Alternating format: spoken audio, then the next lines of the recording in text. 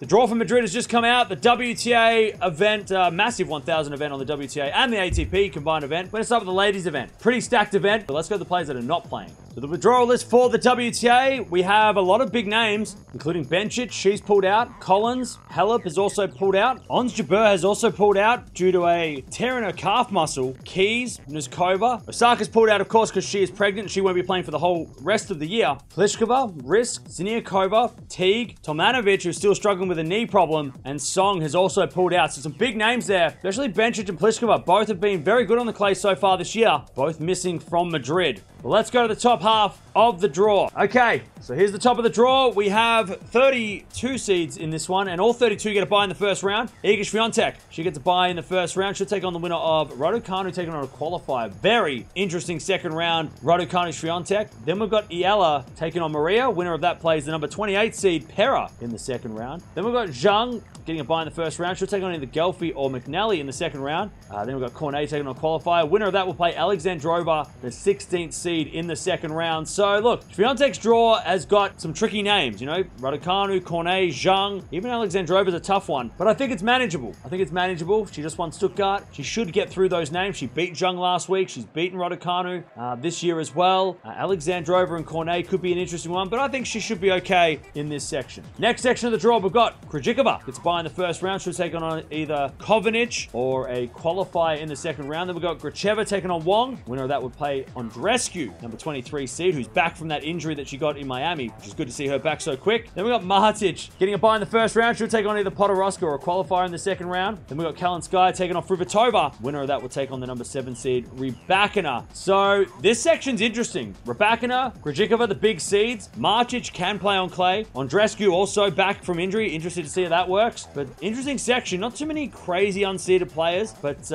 very interesting matchups, potentially third and fourth rounds. Winner of this section might play Swiatek in the quarterfinals. All right, next section of the draw, we've got Pegula getting a bye in the first round. She'll take on either Paolini or a qualifier in the second round. Then we've got Svitolina taking on Sasnovich. Winner of that match will take on the number 29 seed, Pliskova. Then we've got Trevisan taking on a qualifier in the second round. A lot of qualifiers in this section of the draw. There's another qualifier taking on Parks. Winner of that will take on Azarenka, the 15th seed in the second round. So Pegula, Azarenka, potential fourth round. Interesting section. Again, Pegula made the final here last year, so I think she'll like her draw. A couple of qualies in there. Azarenka's the toughest player in this section, I think, for Pegula. Then the bottom section of the top half, we've got Kudermetova. Bye in the first round. She'll take on either Blinkova or a qualifier in the second round. Then we've got Christian taking on Stevens. Winner of that will take on Potapova, the 21st seed in the second round. Then we've got Teichmann into the second round. After a bye in the first, she'll take on either Sharenko or Bronzetti in the second round. Then we've got Kazantseva taking on Pavlyuchenkova. Winner of that match will take on the number 8 seed, Kasatkina. So this section's a little open because, you know, Kudermetova, Kasatkina, both pretty good clay quarters. Potapova's in good form.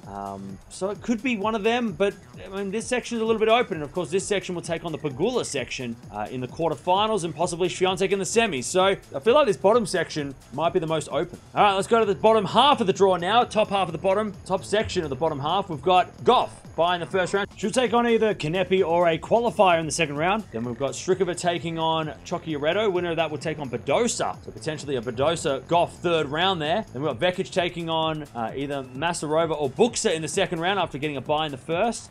And Nisimova will take on a qualifier. Winner will play Sakari. This is the hardest section of the draw. You've got Badosa, Sakari, Gauff, and Vekic. Not to mention Kanepi and Nisimova. All very tough opponents. Nisimova made a French Open. People forget about that back in 2019. Also, I think Masarova might have been a junior Grand Slam champion. I'm not sure if it's a French Open or not, but she is tough. Buxa, also a tough clay quarter from Spain. So this section's the worst section. I think this is the hardest section. Gauff especially. Very tough for her. All right, next section of the draw, we've got Samsonova. Gets a bye in the first round. She'll take on either Zanevska or Kennan in the second round. And we've got Fruhvirtova taking on Volynets. Winner of that will take on Ostapenko in the second round. And we've got Bagu into the second round. She'll take on the winner of Kontaveit and Mukova. Very good first round matchup there. Very fun. Bogdan will take on Bondaire. Winner of that match will take on Rogers, who comes in as the 33rd seed after Jabeur withdrew. So this section's a little more open, but Ostapenko, we know what she's capable of. Samsonova can play on clay. We saw that last year. Fruhvirtova is an interesting one to see. Kenin made a final of a French Open, so watch out for her as well, maybe. Contemplate Mukova. So I feel like this section's open, and this section takes on the Gauff section. So the Gauff section's crazy. This section's a little bit more random, I think. All right, next section of the draw, we've got Garcia. She'll take on the winner of Putintseva or Liu in the second round. Then we've got Georgie taking on Sharif. Winner of that will take on Kalinina in the second round. Then we've got Mertens. She gets a bye in the first round as well. She'll take on either Zhu or Marino in the second round. Then we've got Niemeyer taking on Wong. Winner of that will take on Kvitova in the second round. So Garcia's got a nice draw. I mean, it's not easy, but she'll like her chances, I'm sure.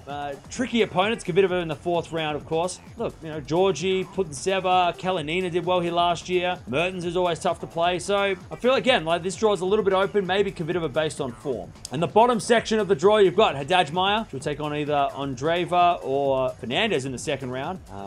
Qualifier will take on Ribera. Winner of that will take Lynette in the second round, who gets a bye in the first round. Then you got Kostyuk also getting a bye in the first round. She'll take on either Osorio or a qualifier. Then you got Castella taking on Davis. Winner of that will take Sabalenka. Remember, in Miami, Castella took on Sabalenka and won. So that could be an interesting match. Not easy for Sabalenka. Kostyuk in the third round. Potentially Haddad Maia or Lynette in the fourth round. Very capable of playing on clay, those two. So that's tough for Sabalenka, who won this tournament 2 years ago. And of course, this section will take on the Garcia section in the quarterfinals, and of course this section as well will take on in the semifinals Thackeray, Gauff. I mean, the second half of the draw is a lot more random from what I can see. But who do you think is going to win? Let me know if you're watching this video later in the comments below, or let me know in the chat right now. Who is going to win in Madrid? I mean, Swiatek's playing. She didn't play last year. Sabalenka won 2 years ago. Pegula made the final last year. Can she win it this year? A lot of players with question marks. Obviously, a very tough draw for someone like a Gauff. Rybakina is injured, so maybe we might get someone outside the top 10 winning this one. Maybe this is going to be a bit more random, or maybe Swiatek can take the win. But let me know, who do you think is going to take out Madrid for the ladies?